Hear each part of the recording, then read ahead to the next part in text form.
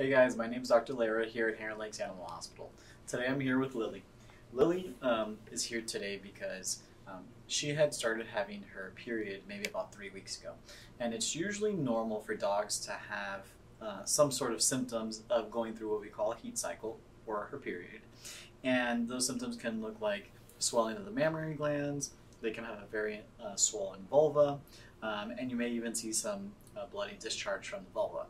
Now, Mom said that Lily was doing great and she had her period for maybe about 2 or 3 weeks, and then it stopped. And then all of a sudden, Mom said on Sunday she started to notice a lot of bloody discharge again from the vulva.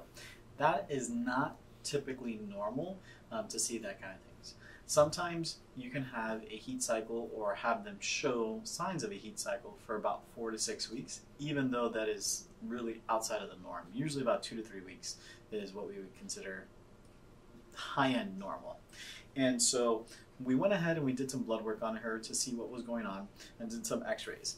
Now, the blood work didn't show an increased white blood cell count, which sometimes with dogs who do still have their uterus, we call that intact, and they're going through a heat cycle or a few months after heat cycle, that could be an indication of something called pyometra. We'll talk about that on a different video.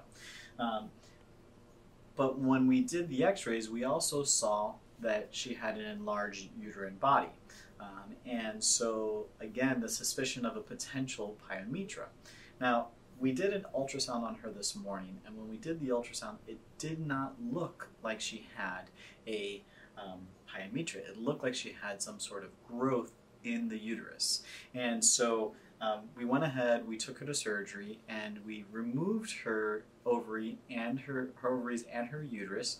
And it was something that, what we're going to do now is we're going to send that off to the lab.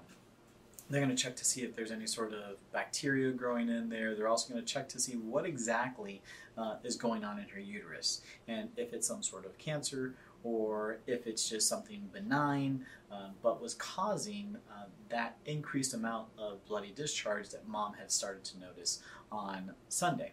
So typically what we'll do is a patient like this, we'll go ahead, we will discharge them that same night, and they'll be monitored at home, and then we'll follow up with them the following morning, make sure everything went okay.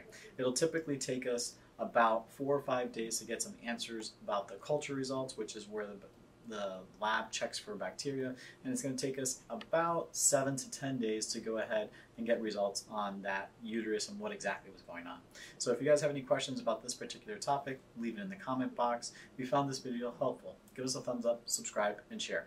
Thanks for watching. Have a great day, and look forward to the update on Lily and how she's doing.